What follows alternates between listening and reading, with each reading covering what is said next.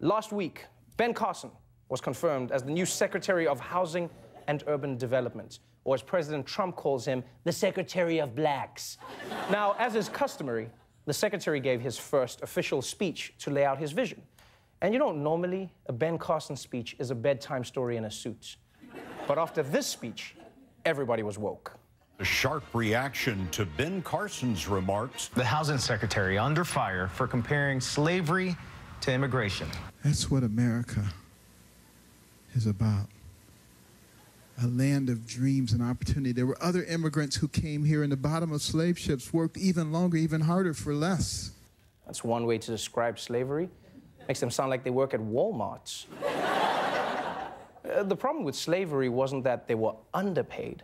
It's that they weren't paid. It's not like they got to the interview and were like, all right, now let's talk about my salary. And the guy's like, ooh, no one told you about that? I'm not getting paid, I'm leaving.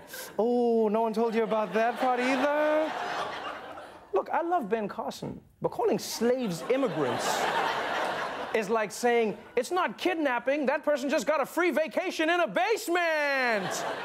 So obviously, everyone jumped on Ben Carson for this, and like a surgeon who forgot his sponge in someone's stomach, last night, Ben Carson went back in. Slaves came here as involuntary immigrants. If you come from outside to the inside, you're an immigrant. I think people need to actually look up the word immigrant. Okay, Ben Carson, challenge accepted. Let's look up the word immigrants.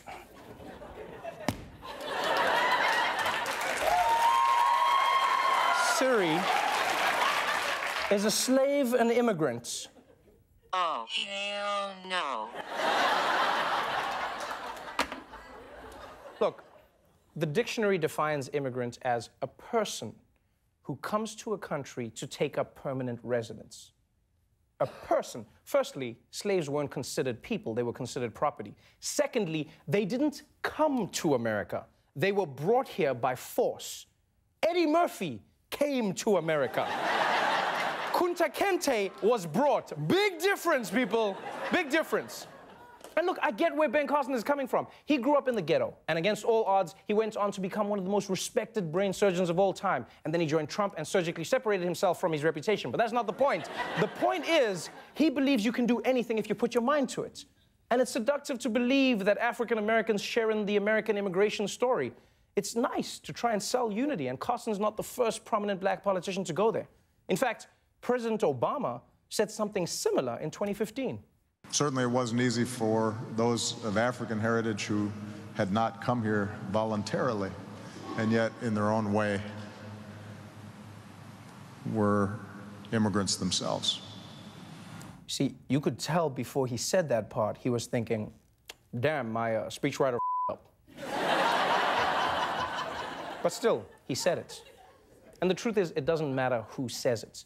Slaves weren't immigrants, because an immigrant has choice. They choose the country they're going to because they hope it'll bring them a better life. Saying that slaves are just another group of immigrants erases how black people were uniquely oppressed in America. It helps justify blaming African Americans for their hardships, you know? You can't do that. You can't ignore the deficit. It's like judging white people for bad twerking without acknowledging that their asses are historically disadvantaged, people. We have to acknowledge this pain. Look, everyone has to admit, African Americans weren't originally part of the American dream, and no one should deny that. To have a future together doesn't require us to pretend that our pasts are the same.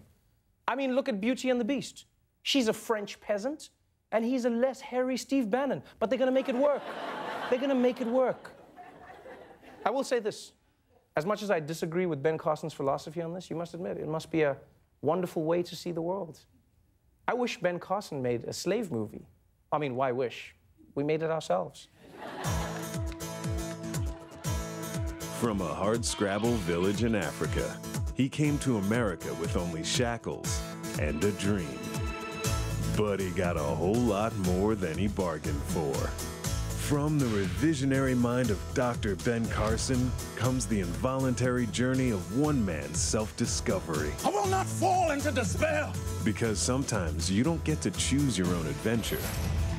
The adventure chooses you. 12 years, a new guy in town. It's just not the same. Hey there, it's The Daily Show's Trevor Noah. We have our own YouTube channel now, so please do subscribe. I'll wait, so you can... I won't even look, just because I know that's weird. Sort of like when a dog's doing its thing. You can just...